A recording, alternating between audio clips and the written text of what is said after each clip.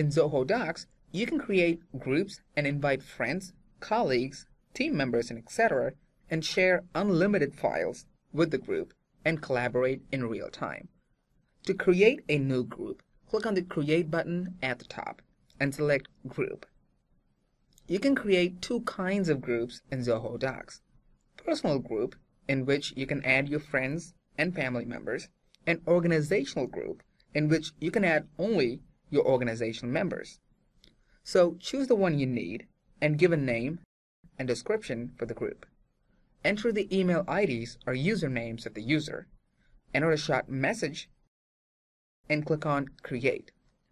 Once you click on Create, invitations to join your group would be sent to the invited users, and they can simply click on the button in the email to accept it. Once the group has been created, you can see it under the Groups option at the left side. To start sharing documents with the group, choose the document, right-click on it, and click on Share. Type in the group name, set the user permission, and click on Share.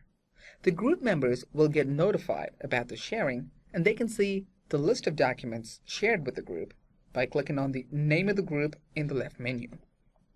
Using the Group Home option, you can manage group members, start a group chat, and send emails to the group members.